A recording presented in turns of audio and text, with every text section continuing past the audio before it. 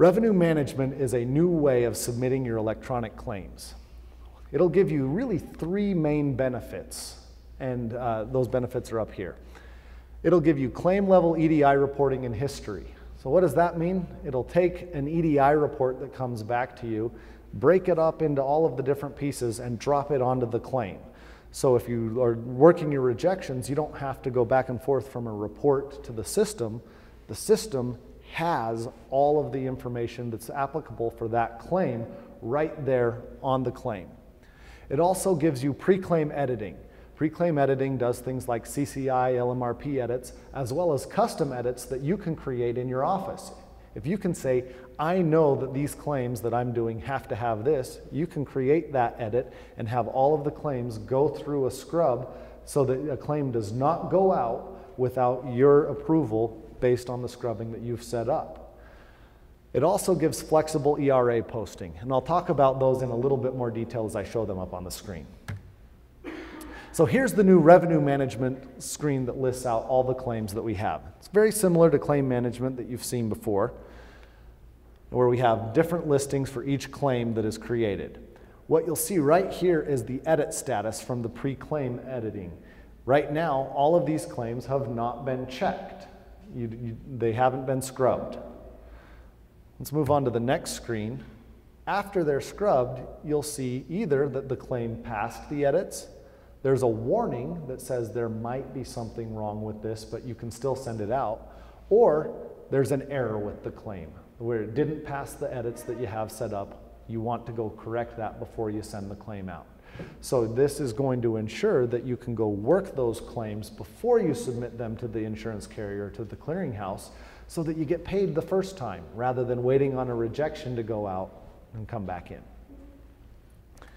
This next screen shows what you can see on a claim level basis. So right here we see all of the procedure codes that are attached to that particular claim. You also have a history tab that'll show you when the claim was submitted, any scrubbing that was done on it, and any reports that come back, including your remittance. So all of that's listed here on this history tab. When you click there, it'll tell you the exact dates that each of those different steps happened. And then finally, you'll have an edits tab where if you use the scrubbing, you can see what's wrong with the claim. For this particular claim, we have a warning that says the selected diagnosis codes are not specifically listed for this procedure code. So you have a mismatch here of a diagnosis code that could potentially not get paid for the procedure code. If you correct that now, you'll get paid on the claim. If you don't, there's a chance that you won't. So that's another way that Medisoft is looking to give you the tools that you need to get paid faster so that your office maintains the cash flow that you need to stay financially viable. This is our new ERA user interface within revenue management for Medisoft version 16.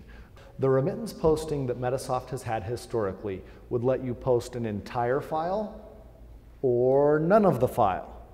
If it posts the entire file, you had to accept what was going to be posted, and all of it was going to be posted exactly as it was sent back from the insurance carrier. You didn't have any control over how that posted. It was just whatever the insurance carrier said is what's going to post. With Medisoft 16 and revenue management, you have complete control. What the remittance is going to do is read into this, and you have the ability to say, you know what? I don't want to post this payment. I'm going to leave it off. It's wrong. I need to fix it. I need to change it. I'm going to post it the way that I want to. This is going to be critical because there are mistakes that come in these files.